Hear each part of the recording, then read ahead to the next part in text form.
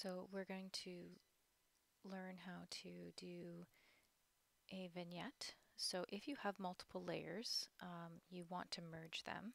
Now in Photoshop, what you can do is hold Command on a Mac or Control on a PC and highlight your layers.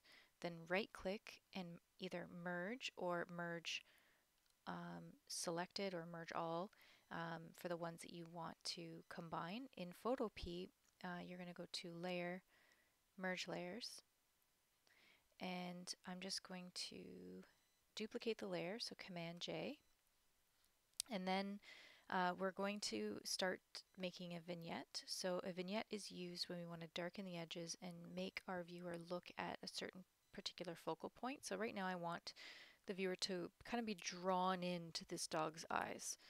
So this menu here, I'm going to choose multiply, and multiply takes all the pixels of the picture and darkens it times 10. So I'm going to click multiply. Now I don't want the dog to be lost in this darkness, so I'm going to choose my eraser tool, which is this one. And you want a nice large brush. Now in Photopea, the largest the slider bar will go to is 1,000, but you can type in numbers that are bigger. So I typed in 2,000, and you want to bring the hardness all the way down.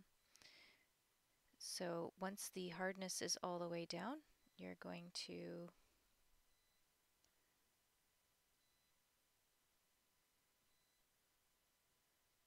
my computer's freezing. There we go.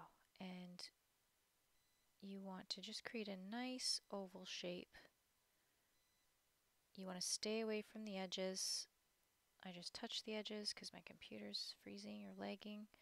So I'm just going to undo, and Command Z will undo the last thing that you did in this program.